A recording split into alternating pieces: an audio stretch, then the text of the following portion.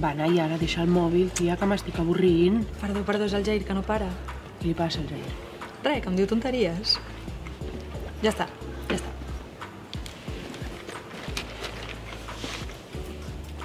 I ara trobo a faltar la Rita, veus? Tinc ganes de veure-la. Potser després li escric un missatge.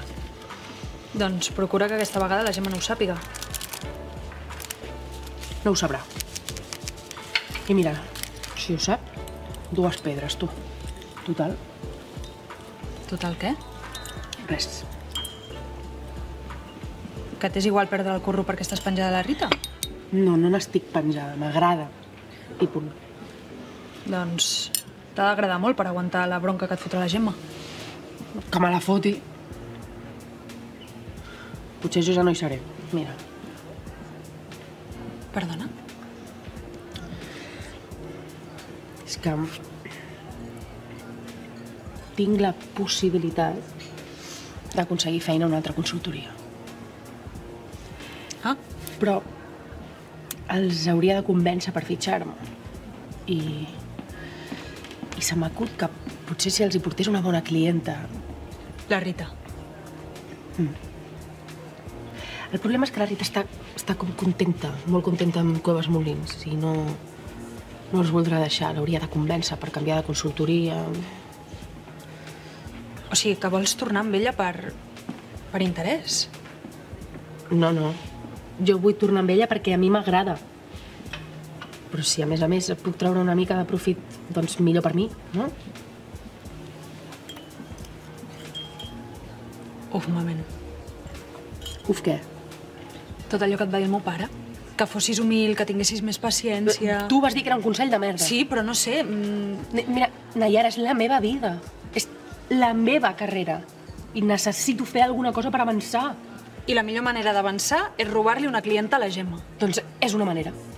No sé, tu sabràs. He intentat ser amable, he intentat fer-li la pilota a la Gemma, però no serveix de res, no serveix... Fes el que vulguis, val? Però a mi no em parlis més d'aquest tema. No vull saber res dels vostres merders amb la Gemma. Molt bé.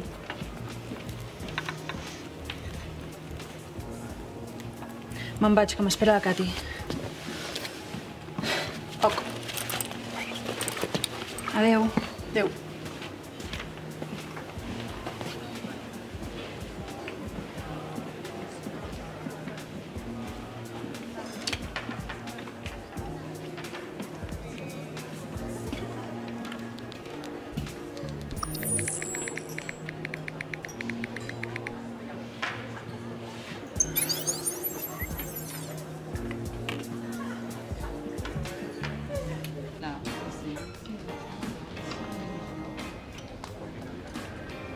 Passa?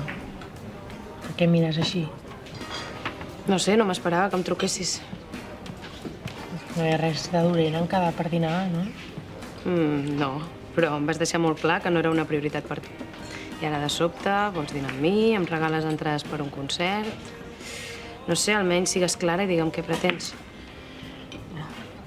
Perdona, deus haver flipat.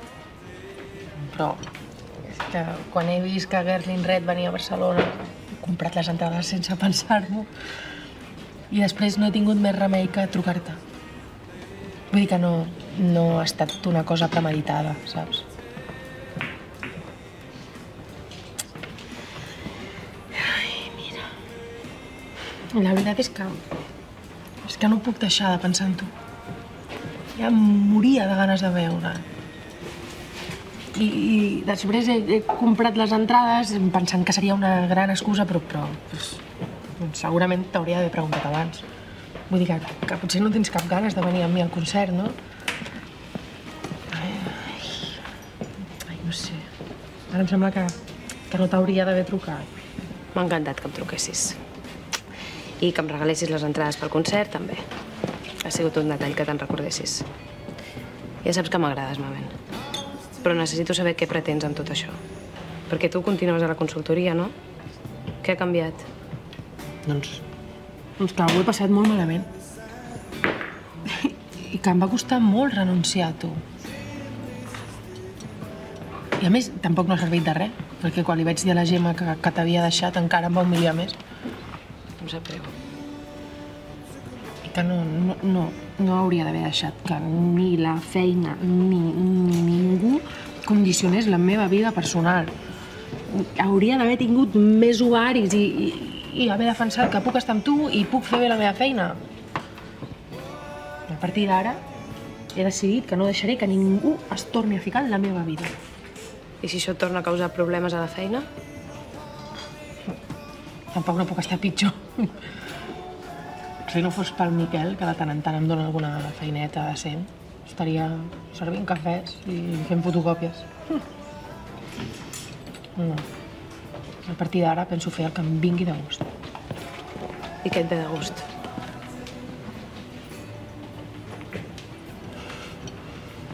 Estar amb tu. M'agrades molt, Rita. I no vull haver d'enganyar ningú ni amagar-nos. Vull estar amb tu. I vull que ho passem bé juntes. I hem d'esperar fins al dia del concert a passar-ho bé juntes o creus que podem anar fent?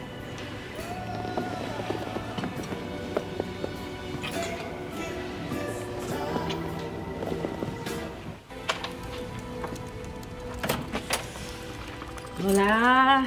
Hola. Què tal? Com va tot? Doncs bé, molt bé, normal. Sí. I tu? Molt bé. Ah, ja et veig. Per què ho dius? No sé, se't veu contenta, no? És que tinc un projecte entre mans i sembla que està anant bé. O sigui que no puc cantar victòria, però apunta bé. Ja. I no m'ho penses explicar? És que tinc por que si t'ho explico s'espatlli. Però si em surt bé, em marcaré un bon punt. Ja veig per on vas. Escolta, Mamen, jo crec que la Gemma no t'està tractant gaire bé aquests dies, no? Però, no sé, jo no m'hi encaparraria, saps? És qüestió de paciència. No sóc una persona gaire pacient. Ja. Jo tampoc. Però no sé, en aquest cas jo et recomano que no desesperis. És bona tia, la Gemma? I amb el temps li acabaràs agafant carinyo, i ella a tu també, segur. Jo no ho tinc tan clar. Mamen, ets bona fent la teva feina. I jo estic segura que has vingut aquí per quedar-te. Jo també ho penso. Que has vingut per quedar-te? No, que sóc bona.